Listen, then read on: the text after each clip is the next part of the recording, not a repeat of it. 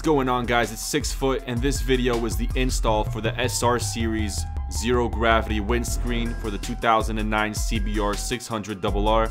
All you're gonna need is the new windscreen, an Allen key for the mirrors, and something to remove the screws from the windscreen. The tool size, I'm not too sure, but it's the plus size screw, so you can even grab like a screwdriver or a butter knife or whatever the hell you want. These are the screws you're gonna need to unscrew. That's 1, 2, 3, and then on the other side it's gonna be the same thing. 1, 2, and then the third one at the top. Now all you have to do is remove the 6 screws.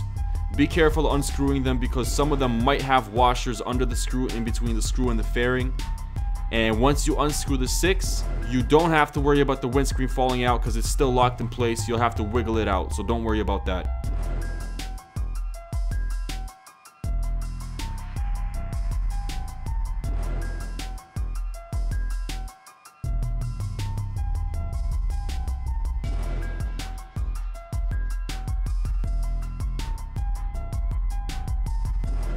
Now if you pay attention here, you can see a washer under the screw. I unscrew it and then the washer kind of comes out with it, so be careful and don't lose those.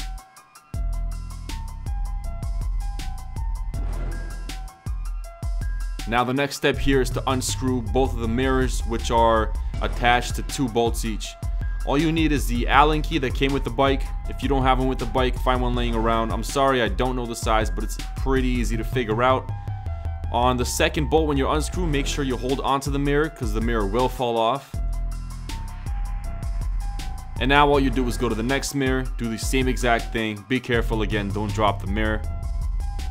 Here's how the bike looks with everything removed. The 6 screws from the windshield and the 2 mirrors with the 2 bolts each. Once it's all unscrewed, all you have to do is wiggle it out, pop it out, and then of course you can go ahead and remove the windscreen.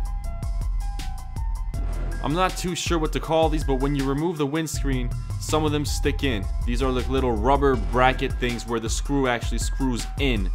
So make sure you take those off because you're gonna have to put those on the new windscreen. Don't forget about those. Those are very important. You can see there I still have 2 left right here. Now you may need a key or something to wedge in there just to pop them out, because it does get a little bit hard to take out. That's what she said.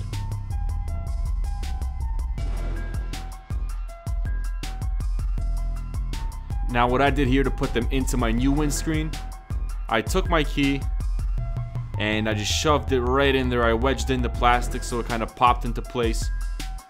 It's not that hard. Just take your time and make sure you don't mess with the plastic too much so it doesn't break or rip.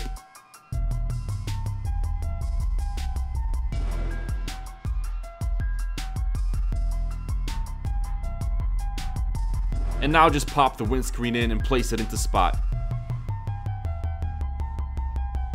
Here's another angle of me just trying to pop the windscreen in. You can hear the popping sound.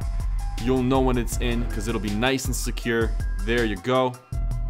And right about now we can start screwing in the little screws in each hole. That is what she said. And as you can tell, I'm doing it right now.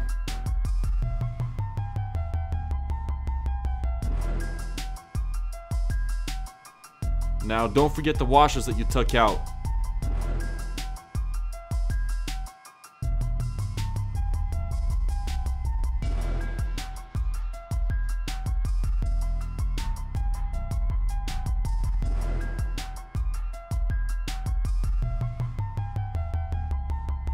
Now once you install the windscreen, all 6 screws are in nice and tight.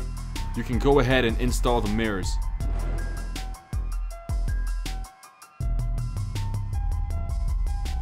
Now here you can see me just finishing up with the 2 mirrors. I'm finishing up with the second, and this is the final look of the SR series for the Honda 2009 600RR.